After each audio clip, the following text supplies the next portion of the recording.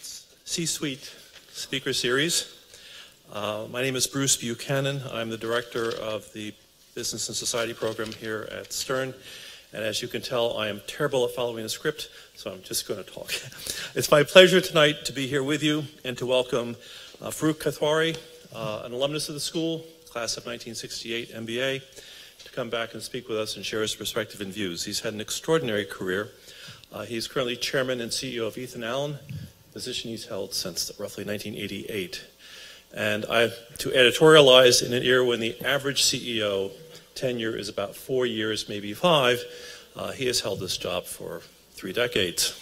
That's long-termism. And again, to go off script, but I believe he's only the second CEO of Ethan Allen, so that's a firm which really believes in CEO tenure. Welcome, sir. In addition to overseeing Ethan Allen, he lends his leadership skills to various humanitarian efforts, including the International Rescue Committee, the Council on Foreign Relations, the Institute for the Study of Diplomacy at Georgetown, and he is a founder of the Kashmir Study Group. He is a recipient of 3 honorary degrees and has been recognized by Worth magazine as one of the 50 best CEOs in the United States. We are at Stern tremendously proud of Farooq's accomplishments and very, very pleased that he's part of our community. And we welcome him here tonight. Farooq is joined by my colleague and friend, Michael Posner, NYU Stern Professor of Ethics and Finance and the Director for the Center of Business and Human Rights. Mike is recognized as a leader in advocating human rights around the world. Prior to joining NYU Stern, he served the Obama administration from 2009 to 2013 as Assistant Secretary of State for Democracy, Human Rights, and Labor. Speaking for myself, we're just very fortunate at Stern to have someone of Mike's experience and caliber leading this effort for us here at NYU Stern, and I'm thrilled he's here tonight with us to engage Farooq in a pointed and insightful conversation. So without further ado, let me turn it over to these 2 fellows. Thank you. Great. Thank you, Bruce, and thank you all for being here. I understand we're also being live streamed on Facebook, YouTube Live, so enjoy that. Farooq, it's great to have you here. We've met now a couple of times in the last 6 months. Last fall when I attended your big get-together with about 500 of your employees with a really spirited crew where you gave out awards to some of your best designers. And then you and I had a chance to spend a couple of hours a few weeks ago. And I wanted to, so everybody, you're in for a treat here. Farooq is not only a prominent business leader who's been incredibly successful, I want to talk about that, but also somebody who really views the world as a concerned and involved citizen. So I want to talk about both of those things, but I really want to start a little bit by going back to how you got from where you started to here and to NYU. You grew up in just a part of the world that's had lots of challenges, lots of troubles, Kashmir.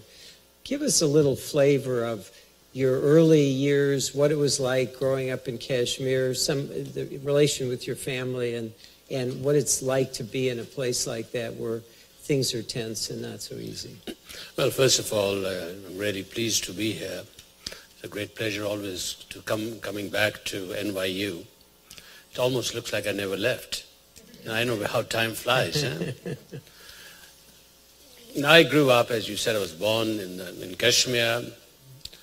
It is a beautiful land of mountains and great beauty, but unfortunately also an area of conflict.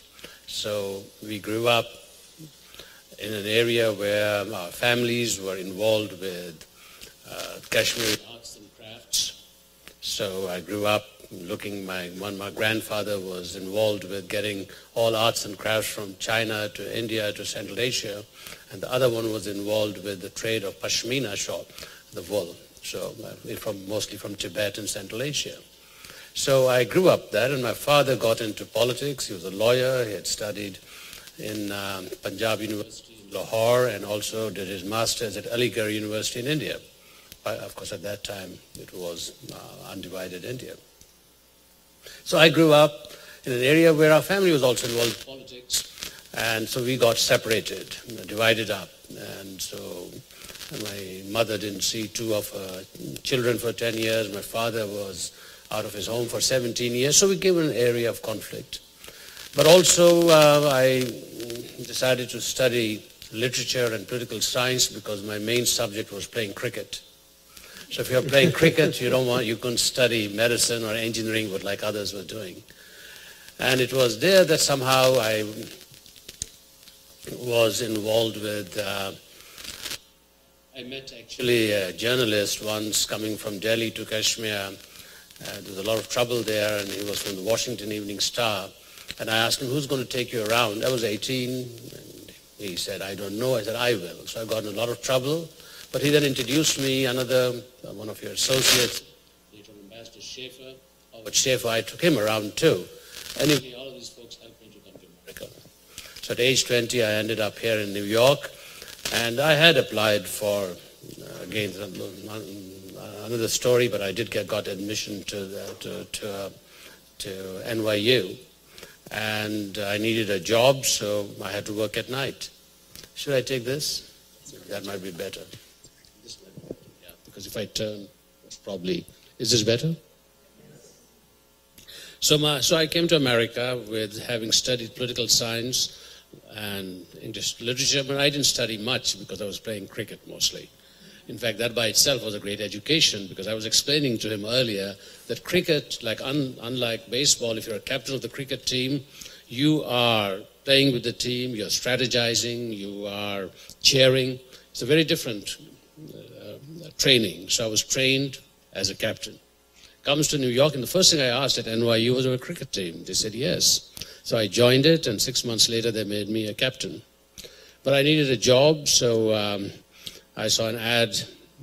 It said bookkeeper near Canal Street. So I asked somebody, what's a bookkeeper? I'd never seen a calculator in my life. They said, don't apply. But I did, and somehow I convinced them, and I got a job as a bookkeeping in a small 4-person company.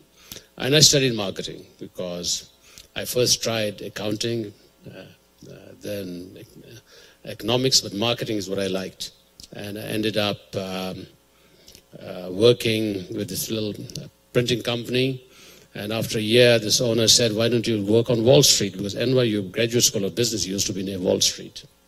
So I went to the first building on Wall Street, and on the 16th floor was Bear Stearns, got a job as a junior financial analyst. Of course, I had no idea what that job was about. And then a few years later, I became chief financial officer of a leading Wall Street company. They didn't know I was studying marketing. So, but at the same time, I had started a business because my grandfather had said on his own, 12 wicker baskets of arts and craft, because they realized most probably I needed some help. They sell it, send us the cost, and we'll help you in your schooling and your living in New York. So NYU at that time, we had a lecture from Marvin Traub. He was a head of CEO of Bloomingdale's. I'd heard him, so I called him 6 or 8 and 10 times, finally asked me to see me, and Bloomingdale's became my customer, these arts and crafts.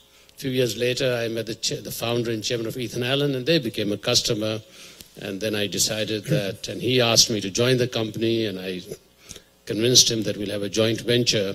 So I set up a joint venture, and that's how my career started in the United States. So Farooq, I'm not going to let you off the hook here when you're sort of describing each of these things. You said two things. You said you'd studied marketing and you liked that. And then you described one job after another that you applied for where you perhaps didn't have all the skills that were necessary. So let's go back to the bookkeeping job. You walk in and you say, you have a job for a bookkeeper. What did you do next? How did you get that job? And how did you manage to succeed? Well, when I went in first, fortunately, I did not know this around lunchtime. So these folks were the two partners, Jesse Isaacson, Richard King. I've forgotten a million names, but those I remember. So there was a 4-person, Sally was of those days called Gal Friday, and Abe printed the envelopes. So around lunchtime, the first thing he did was he put up a calculator It was a hand-operated calculator. But of course, I'd never seen it. To me, it looked like a big computer. So he took out the books and he said, "Can you foot it?" I never heard that terminology, so I looked at him and said, "What is in English?" So he said, "Where have you learned bookkeeping?" I said, "England." But I had to, make it up. The only thing in England I had done was change a plane. So improvising is important. And then he said, "You got to go to lunch. Can you come back?" And I said, "I'll wait." So this lady was looking at me and came over and said, "I've been watching you. You know anything about bookkeeping?" I said, "No, but I need the job. Can you teach me in 45 minutes? And she did. So after 45 minutes, people came in and they said, "Have you looked at the books?" I said, "Yep, it needs some work." And I got the job. And I learned, because at that time, and same thing in Wall Street when I went to Bear Stearns. The director, his name was Jacobs. He looked at my application. Those days, of course, you could walk into any building. No security. So I walked in and he looked at my background and I had said for extracurricular activities, I had said mountain climbing. In Kashmir, it was going to school was mountain climbing. So he said, "I love mountain climbing. I love Kashmir. I've got to get you a job." And he got me a job. And interestingly, being, somewhat of a novice, but I always was inquiring, so I would go to some of the senior partners, like Kohlberg, later on set up KKR. I would say to them, "I don't understand what you're doing." They would look at me, this 20, 21-year-old. But anyway, I learned, and then I was still studying marketing. I was still going to school at night. The Rothschild, the European Rothschilds had set up a company here, and they had set up a fund called the Five Arrows Fund. It reflected the 5 Rothschild families. And the portfolio manager needed somebody to assist, and somehow my name came up. And so I went to apply. And again, you see, luck, persistence. The person who interviewed me, his name was Larry Harris. He was an NYU graduate. So he said, "Oh, good, you're at NYU. It helps to get somebody, gone to your school." And he said, "Yep, you got this job, but you're going to be interviewed by our chief financial officer, who's also had gone to an MBA at NYU, but he's an CPA, an accountant. He's going to ask you technical questions. And this is the answers you should give him." So he gave me so fortunately I got on the tutor. So I've always been helped by people to give me some lessons. So Stanley Glass asked me the questions, I answered him, I got the job. And I think less than 5 years back, he was reporting to me. I became the chief financial officer. But by this time, I had graduated from NYU in marketing. That's great. So there's a pattern emerging here. So you go from being... Pattern is not telling the truth, I think. Well, it's improvising, yeah. Improvising, persistence, confidence. So you go from being a bookkeeper to a financial analyst to being the Rothschilds' chief financial person. You move to your own business. You connect with Bloomingdale's. How did you then get to Ethan Allen and arrive to where you are today? Well, Ethan Allen's headquarters used to be in Manhattan.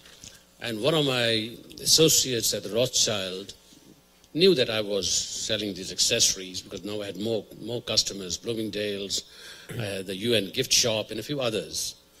Some designers I was selling to. And so he said, "My family knows the founder of Ethan Allen.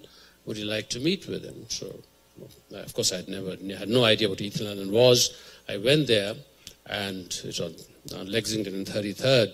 And the chairman had a big 3,000, 4,000 square foot office, very imposing. He'd gotten one of his merchants and said, "This young man is from Kashmir. Do we get anything from there?" She said, "Yes, we get this hand-embroidered fabric called crewel fabric. Never comes on time, always a problem." So he looked at me and said, "You can help?" I said, "Absolutely." I had no idea. So I started my next adventure. So they gave me samples. I sent it to Kashmir. They made... Long story, I had to go to North Carolina to get it approved, and I got into the business of selling fabrics. There were some ups and downs, but then after Ethan Allen, I said, if it's Ethan Allen, why not others? Keep in mind, I'm still working at the Rothschild. was all a part-time business. And then after a couple of years, Nat and Sal, who was again, so Ethan Allen is an 86-year company now. Keep in mind, it's sort of remarkable that this company that had only two CEOs, Nat and Sal and myself. And Nat and Sal then asked me, called me again after a year, said, you know, we're having trouble getting rugs from Romania and India. You think you can help? And I said, absolutely. I had no idea where Romania was on the map, and India had no idea where to go. So I decided to ask our family members in Kashmir where to go to India. And they said, you got to go to Agra. We know some family there. I took a week off. So I went to Agra with some samples. They said, no, not here. You got to go to Benares, south. I went there, found somebody. So I started a business of supplying rugs to India, to Ethan Allen. And didn't go to Romania. And then a year back, I came to know the founder, and he said to me after a year or so, he said, you're a merchant. Why are you working on Wall Street?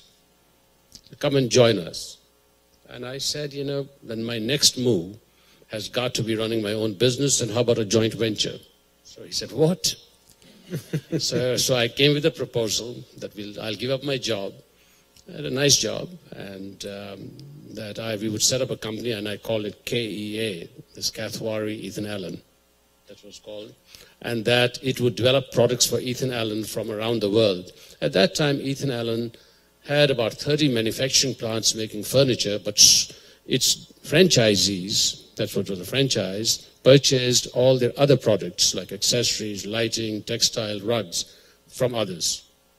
And so I suggested that I'll give up my job, set up this company called KEA, and I'll go around the world developing products for Ethan Allen. And he agreed. And what year was that? When was that? That was in 1973. And for 7 or 8 years, 9 years, we developed it. I set up offices.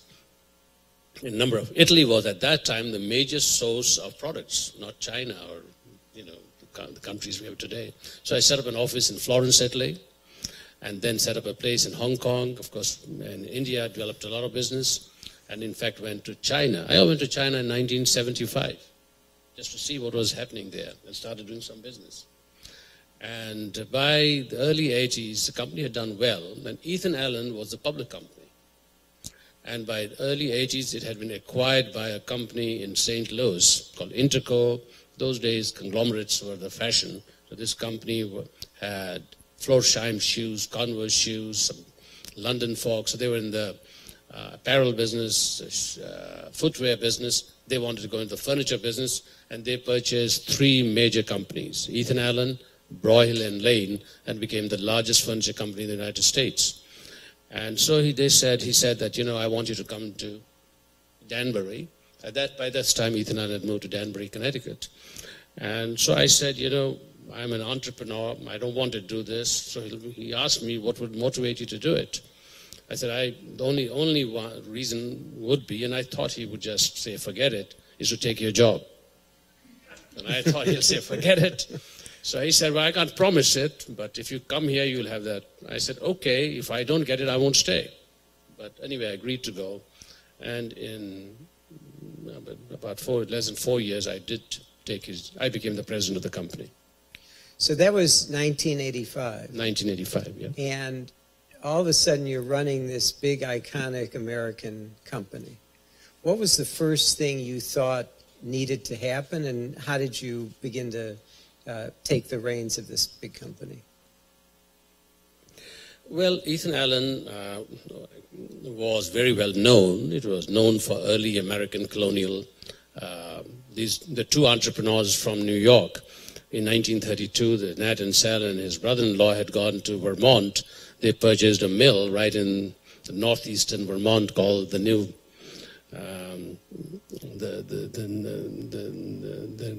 the New Kingdom, and there they started making furniture, and it grew. In the 1930s, they established.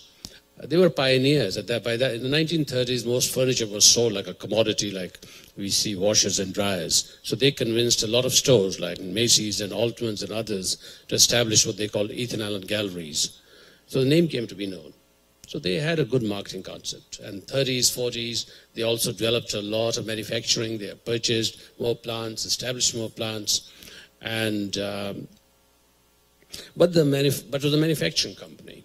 And the culture those days was basically that, the management style was, it's my way or the highway. And if it ain't broken, don't fix it.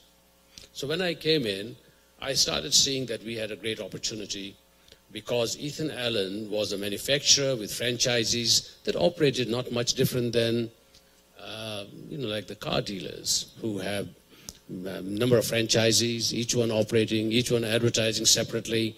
Like they will say, come and get it from me. I thought we had an opportunity of creating a national brand.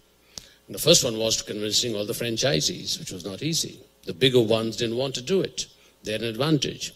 The bigger ones, especially in the East Coast, right up to Chicago, had an advantage. They were closer to the manufacturing. Most of the manufacturing was from New England to New York to North Carolina. There were one or two plants. One was in Oklahoma, one was in California, but most was here. And they didn't want to share the benefits with other dealers. So, I was also influenced, being a student of history in Kashmir, whatever little I studied, which was American history. So I was somewhat influenced by the American history. So in 1985, I came with this idea that we would make the motto of Benjamin Franklin our motto. That is, if we don't hang together, we'll hang separately. So they said, what's crazy stuff you're talking of hanging? So it took us, it was not an easy thing, but one of the major challenges was, which is logistics in our business, delivering products from the East Coast to the West Coast. If you don't control it, it could cost you 20% more. So we decided that we would attack something that has not been done and still is not done, that we will take over all the logistics of delivering our products all over the country at one cost. They said it cannot be done. And I looked at all the numbers, and they said every time we will deliver, perhaps say west of the Mississippi or Texas, we'll lose money. I said, but will we make money if we deliver on the eastern U.S.? They said, yes. I said, okay, let's average it out. I don't want to see any numbers that show losses because then I will make the wrong decision. So I didn't want to study it. I wanted to know the bottom line, which said, if we deliver it and we can convince all our franchisees to go with it, this will be a good move. Now, not easy because a number of our franchises in the East Coast got together, banded together. They called me Robin Hood. You're taking from us and giving to the folks in the West. So I had a lot of battles. It was not easy. But I convinced him. Persistence is an important factor. Mm-hmm. And then, of course, I also had to develop a number of them as my partners. It doesn't happen. So very important. Certainly all the folks from the west of the Mississippi became more of my friends than the ones in the east, but finally all did. And a couple of our big dealers left us, franchisees left us. So you had to pay a price. Anything important you got to be willing to lose. So that has also been part of somewhat of my background. And by the 1980s, we had created, to a great degree, one national brand with one advertising, delivering our products at one cost nationally. You were telling me that a lot of the development of leadership came from within the company.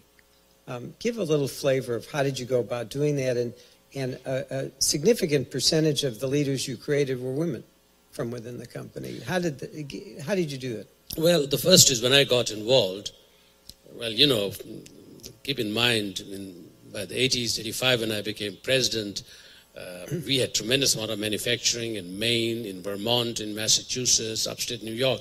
I don't think they'd ever met a Farooq before, especially in New. So when the first time I went there, people have to feel comfortable with you. It doesn't matter what it is. You got to relate to people. I remember going first, I've been there, but now I'm the president of the company. So president who's now become vice chair is from New England, a great person, and he introduces me. So there are 2,000 of them watching me.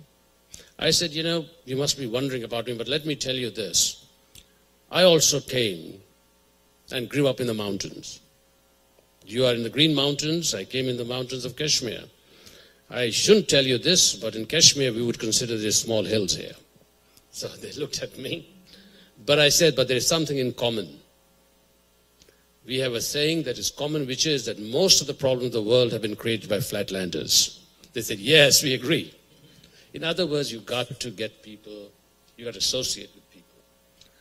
Now the management, now we had to make some changes. We had to, even for instance, our franchisees, and I'll come back to this question of leadership, they felt that they knew more about products than when we were telling them that they've got to buy only products from Ethan Allen. So I think it was in 1986 or so, I said to them that I would like to have a conference, which is what you attended. You just attended that conference, but it first one was held in 1986, but all of the designers, interior designers, were working for our franchisees. So we paid for them. I said, I want to pay, I want to listen to them. We got 600 of them coming in at that time. And they understood what we were doing, and they went back to their franchises telling them that what we are suggesting made sense. Now, we had also an issue with our manufacturing, our management structure. It was, we had about, I don't know, maybe 40 vice presidents at that time. A smaller company, but it was a very bureaucratic, that's how it was. It was a manufacturing company. So I remember going up in Vermont, and we used to have a video newsletter. So our people had seen these designers coming in, and one of our persons stopped me in Vermont and said, you're getting all these designers, what about us?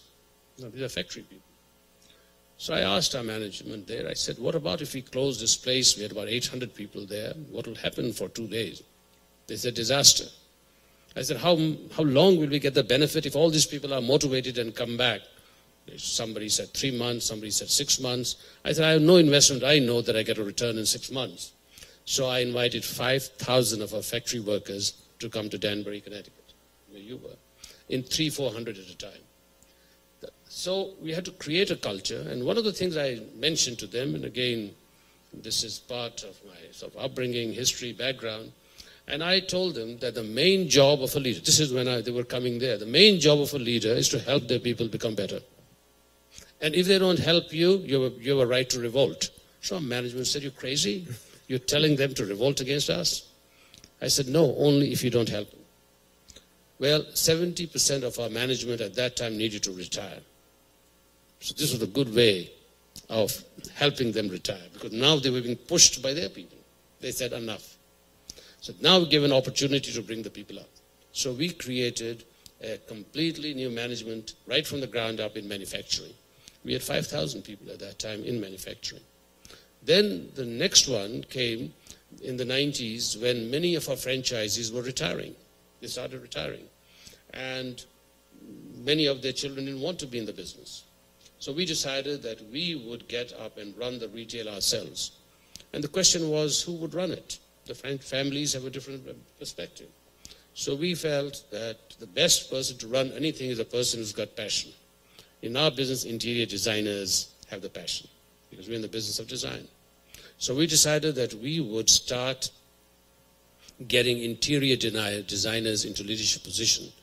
And it took a number of years. It was not an easy thing to do because we didn't have management. I even mentioned that the cricket thing, that we decided at one time to create cricket teams within our whole network to see who will rise up. In the retail, when we had about 100 stores, we went from zero, and I had to myself also, work with our families to acquire them. We decided that we would get our interior designers to become managers. Well, it was a long-term thing, because if you were thinking of short-term, you wouldn't have done it. But 10, 15, 20 years later, we have now 200 management people, and you would think they've gone to an MBA program. And they're all basically came with, almost all of them, with an interior design background. Now, every interior designer didn't make it. We have, 1,500 interior designers that work for us. But 200 of our management have come from there. And as you have said, about 80% are women, because that was, most of the interior designers were women. That's great. It's really such an interesting example of how you build from within and how you create opportunities for women. In so many industries now, people say we can't find qualified women. Well, here you found them within your own ranks, and as you say, these were people passionate about the business, and they were able to make that transformation. Yes, see, not everybody could make it, but you got to create a situation that where you got to help people. You got to first see that if there's a talent, you got to help them. And then you got to also understand that it's going to take a little time.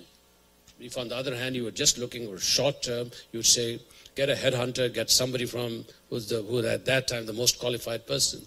But we were thinking long term, how to create a team that would long term be able to work together. Now they're still learning, but we have 200 strong and more coming up. One of the things that is interesting to me about your approach and your background, there aren't many CEOs of big companies who would have a list of attributes or principles that would include the word justice. One of the things you told me about is that when you've opened manufacturing facilities in Mexico and Honduras, you made a point of saying, we're going to follow not the law of Mexico or Honduras, we're going to apply the same environmental human rights standards that we do at home. Say something about why justice is on your list of 10 attributes of leadership. Well, first, when I became president, and before that, I was thinking about it, that, we all have to operate under certain principles. And, I've also seen the other side of when people are not treated fairly, what happens. I've seen lots of problems, how families have been disunited and how motivated people can do great things. So I also thought about is what should the principles be? So I consulted with some of my team members, but also our principles, we developed them in the 80s. They are on our website. They call our leadership principles. There are 10 of them. It's common sense principles. First one is hard work. Leaders must work hard. How are you going to ask your people to work hard if you don't set the example? Second, these are not in the order, is relative importance of priorities. We're all confronted with what to do. So at Ethan Allen, over the years, now I've developed it that I don't want to hear more than 5 at any time. So I want everybody to tell me only 5 things they can do, because even that's a lot. Third is speed. I follow the US Marines in that way. They say if you're 70% ready, go. You're now going to be 100% ready. So speed is critical, but you got to be 70. That's our leadership responsibility. It's a judgment. You never know you're completely 70, but going into with 50% ready is not good. And trying to go to 90%, you'll never do it. So that's a balancing act. So one of our principles is speed. Then the last one I will mention is, 10 of them, is the word justice. Now, it's not used in business, but justice is dealing people with fairly. That's very important. It does not mean that you're going to give things away. You're going to make sure that you are constantly doing things which are going to help people. For instance, hardly anybody leaves Ethan Allen. You know that. You've met lots of our folks. These are major costs. We have 5,000 people. We pay all the medical costs. That's one of our biggest challenges. Environmental costs are major. We run manufacturing. And we run manufacturing in Vermont. Vermont is something like California, not easy. So you got to meet, but we have consistently said that you got to invest in these things, because if you don't, you never catch up. And so we have followed environmental policy. We get more awards from the EPA than most companies, because EPA generally fines you. Now, concept of justice was also, when we went to, for instance, Mexico about 10 years back, we were having trouble in finding folks who would sew and cut fabric in the United States. It's the lost art. We could have gone Southeast Asia. We said, no, we want to own it. So we went to Mexico, central Mexico, a great place, state called Guanajuato. The Guanajuato city is in the UN, one of those heritage cities, great place. And there's a small plant, at that time, 30, 40,000 square feet, 90 people, run by an American former Air Force officer who had taken his family and living in Mexico. Anyway, we purchased it, and we said we will follow environmental policies of Vermont. They said, not needed. I said, do it. Well, now, 10 years later, we have 900 people there. We have 600,000 square feet. And everyone over there knows that they are treating with dignity and fairly, because they know that if we can get away with environmental laws, will save us some money, but the benefit of having motivated people is greater than that little money that we would have, a lot of money at that time. But the benefit, same thing in Honduras. Honduras is not an easy country. When we bought a place which was empty, and it was built as a furniture plant, but no business, so now we have 500 people there, and it's the only manufacturing plant, in this case, run by a woman from Honduras. Normally you would not have it. That was not her background, but she's doing a great job. But so you have to make sure that we, for instance, in Mexico and in Honduras, we can afford. We have health clinics. We treat not only our employees, we treat their families.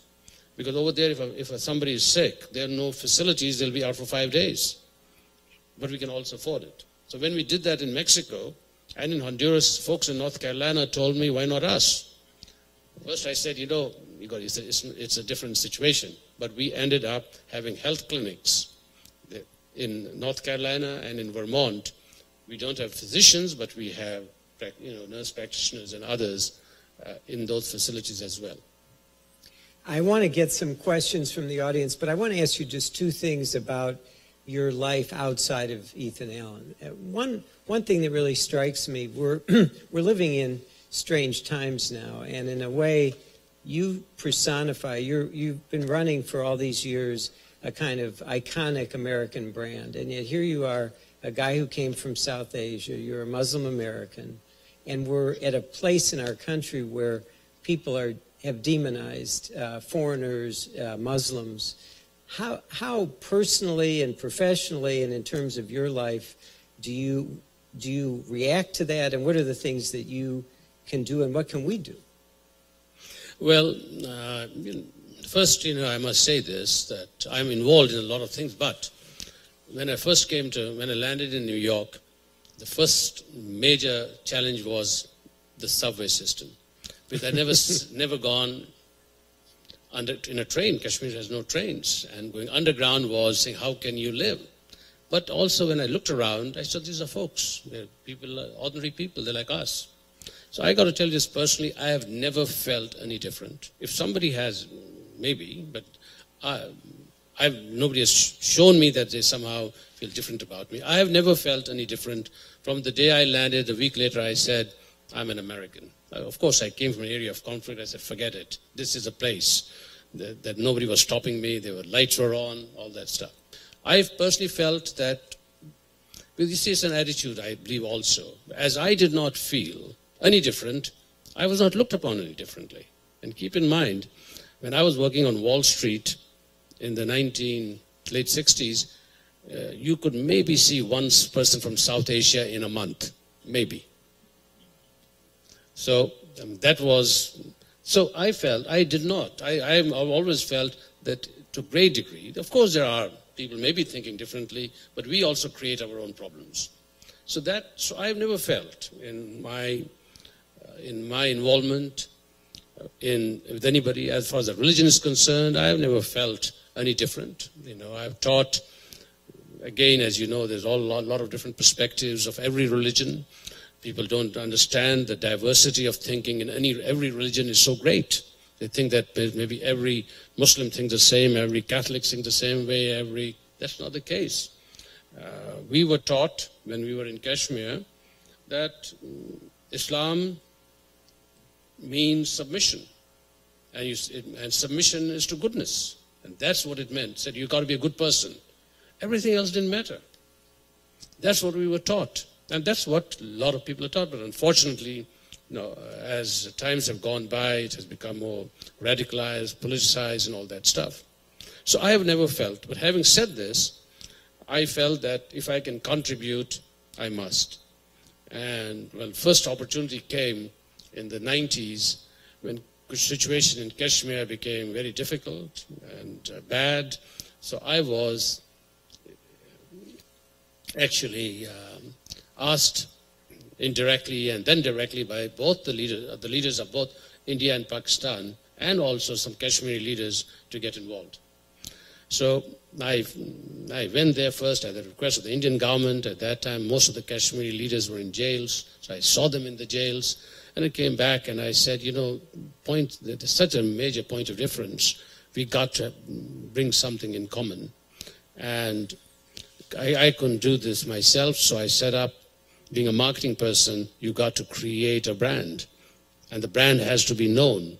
And then it's got to be desired. The brand is not going to go anywhere. So as you know, I was able to get together 24 of the leading scholars and former ambassadors, think tank presidents, even some members of Congress, and we formed a Kashmir study group.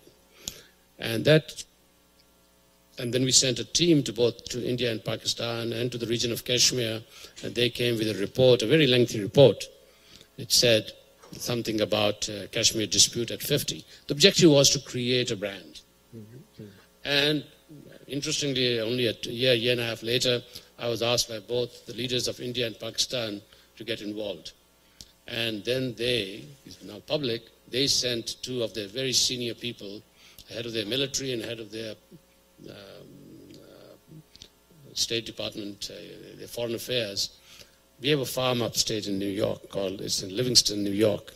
So I'm a part-time farmer, so we took them, 4 of them, along with a number of our people, to Livingston, New York, and after a number of discussions, came with a proposal called the Livingston Proposal. It's online under Kashmir Study Group.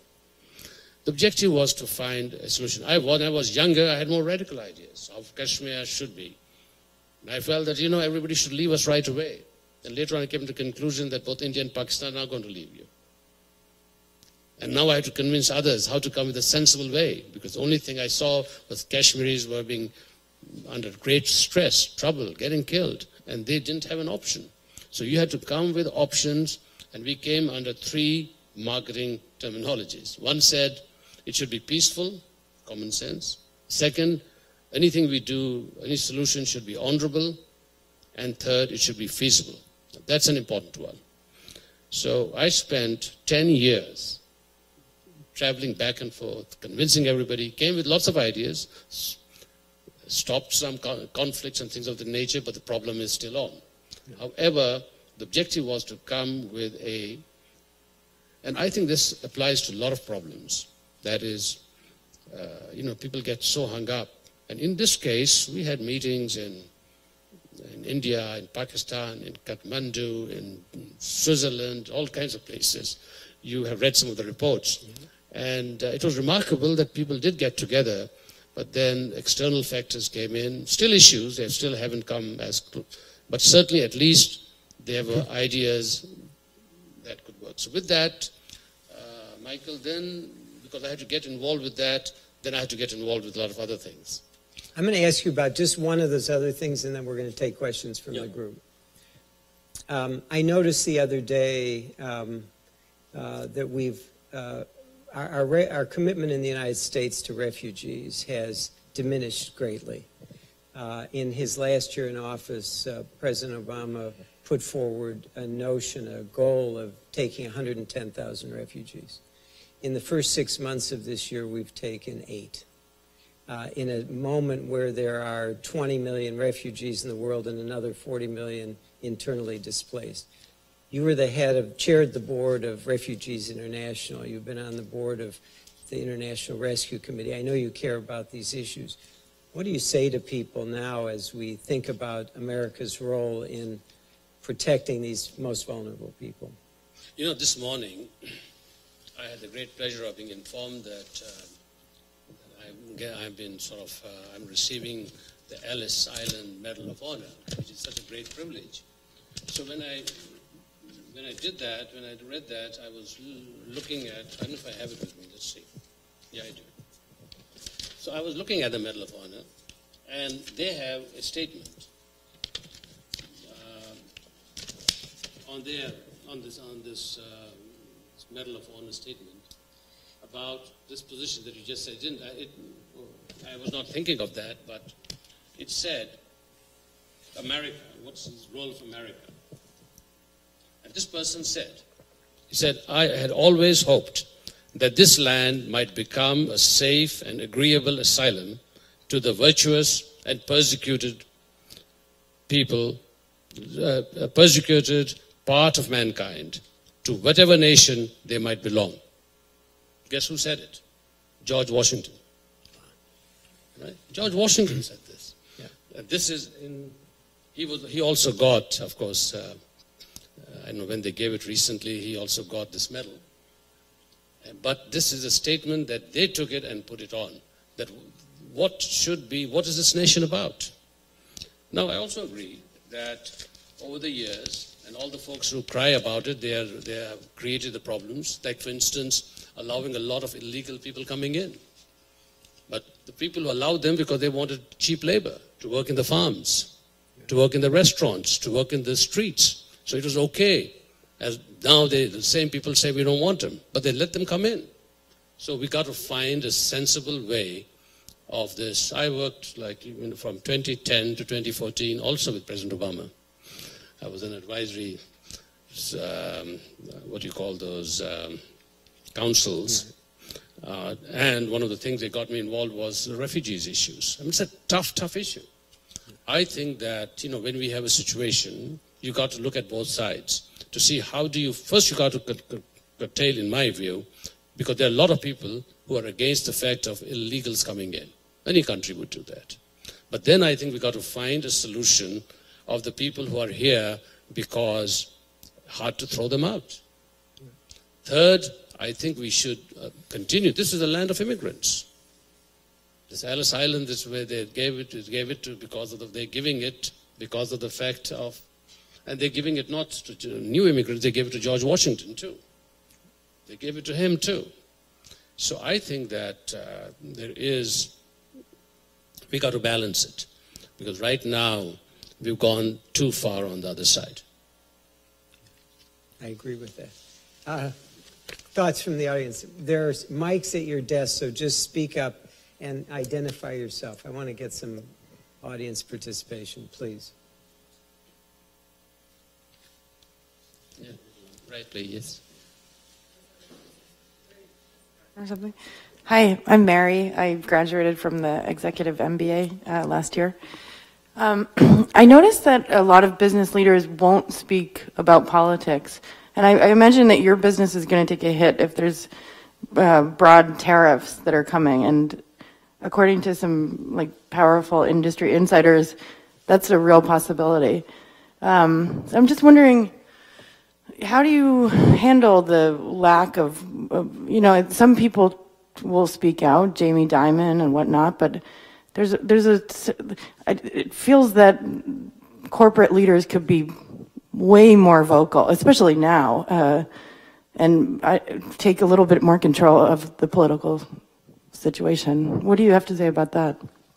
No, I agree. Last about 2016, I had to give it a lot of thought. I was approached by the American Jewish Committee. They wanted to establish a council, which is called the Muslim Jewish Advisory Council. And they asked me if I could co-chair with Stanley Bergman, who runs a company called Henry Schein. Now, I had a tough time because Henry Schein is a $12 billion company, but people don't know it. Ethan Allen, everybody knows. So I had to think about what would be the impact of doing this in North Carolina, in Oklahoma, in Alabama, in all these places that I'm in. So I got involved. In fact, next week we are having a reception in Washington where Senator Grassley and Senator Feinstein, one is a Democrat and a Republican, they have co-sponsored a bill against hate crimes. So we're able to get them together. I think business leaders should get together, but they should try to do it as much as possible in a manner of getting people together, not make it so that you divide people. We did this, not easy, but if you are able to do it in a manner that all these issues that we have are issues that can be done in a manner that not politicize it, but to speak like all the things that we are doing. We have members that are Republicans, Independents, Democrats, so you've got to watch it, but certainly we are talking about issues relating to refugees, we're talking about issues relating to hate crimes, and we have not seen any problems. And if there is a problem, obviously there's some people who may not agree with it, but it has not been vocal. Yes, please. How did you handle, over the course of your tenure, your relationship with between your values and the market? Professor Buchanan was talking about long-termism, and we heard inspiring stories about imposing environmental laws and standards in places where there was not needed. No, it's a big challenge. We're a public company.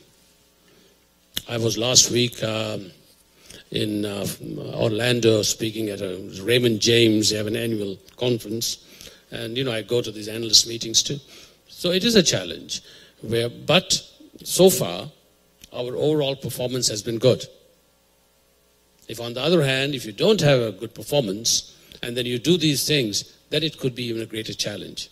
So you got to make sure that you run the business, but the business has to be run also for reasonable profits or adequate profits. If you don't do that, then you're not going to have, it won't be good either from your stockholders or from your employees or your customers. So it's a balancing act and not easy. And I've been doing this for a long, long time. We did have, a few years back, an activist investor came in and said, we believe that you own too many properties, our factories, many stores, you should sell them and give the money out. Now, short term, that'll be great. 2 or 3 years later, the company could get bankrupt. But these folks don't care. Now, as you know, this is a big issue taking place. So I thought about it and, of course, consulted with our board of directors. We have a very engaged board, very knowledgeable, and came to the conclusion that, I don't like threats. Never had in my life. I said, nope, we're not going to do this. It's a free country. So they went, they said, we'll have a proxy war. We're going to put our board. So we said, do it if that's what you want to do, but we're not going to give in. And so there was a battle. It was written up on Wall Street Journal, and because what these folks do is they try to demonize you. They go to places where you are. They run a public relations campaign, the worst possible, but they lost. So you got to fight it. If I didn't want to compromise, because I said I'm not going to run this company if it's not run on the values I believe are there. Our stockholders agreed. But you also have to perform. It's a balancing act. Yes, please. Hi, Mara Serbu. I'm in the Langone program. I really appreciated your story about immigrating to this country and becoming an American and the values that you learned. My family and I immigrated from Romania, so I'm a little disappointed you didn't find the rugs there. We have an Ethan Allen in Romania. By the way, I did go there. We have an Ethan Allen in Bucharest. Okay, good. Okay, yeah. Thank God. That was my question. No. But I'm curious to hear more about what you think the role of business is in addressing the refugee crisis, because I think, as a person in a position of power, you can do things in your personal capacity, but as a business leader, what do you think corporate America should be doing to address this issue? As I said, it's a complex situation. I think that we have to make sure that we also understand the issues from all sides. We just don't only think about the fact what we are thinking. We got to think about why are the people concerned in Ohio? Why are they concerned in Oklahoma? Why are they concerned in Colorado? We may have one perspective that we may think living in California, New York, that's the whole world. That's not. So we've got to understand their perspectives. I think that, and again, as I said, their perspectives also have vested interests. All the folks in the Midwest and the Far West, when it was okay for them to get cheap labor. But then when it comes to the situation of, and it was okay to get cheap labor and even illegal, and then they also oppose it when it's convenient. I think my perspective is, as business leaders, we should speak up about the fact of the values of this country. And that's why I said what George Washington said. This country is based upon the fact people came from all over. We are the one, we are America, all throughout all these ages. And it's our responsibility to get that message out.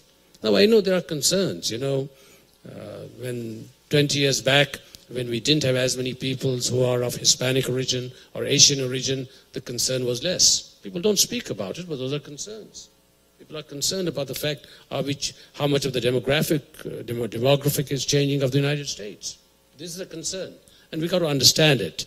But then I think the message has got to be that most of the people, almost the vast, vast majority of people who come to America are hardworking people. They contribute. We should not put the few that have problems and associate them with the vast majority. So the leaders' responsibility is to get that message across.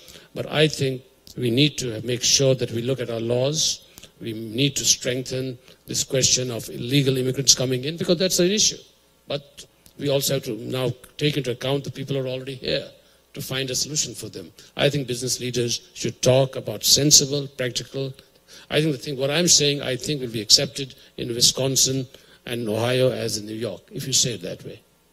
All right, we maybe have time for one more question. All right, well, why don't we... Farooq, it's such a pleasure to have you here, and I think one of the things we teach a lot of technical skills in the business school, or people do. What you represent really is business leadership, and the combination of good judgment and good ability to run a big company and run it successfully, but merge that with personal values that really are the hallmark of leadership. So we're really proud to have you in the Stern family, proud to have you here. And I want to thank you for being here with us today, and thank everybody for coming. Thank you. It's my real pleasure. And I always come back and say, when I was studying, I didn't study that much because I didn't have the time. But now I have an opportunity of coming here. And the great opportunity last year of speaking at your convocation also. And but that's America, Think of it. When I came, I think I had $37. Well, anyway, thank you, and thanks everybody for being here. Farooq and Mike, thank you both so much. There's a reception next door, and we actually have these little NYU gifts for each of you, so thank you for being here with us. If you will, on our behalf. Thank you. Thank you.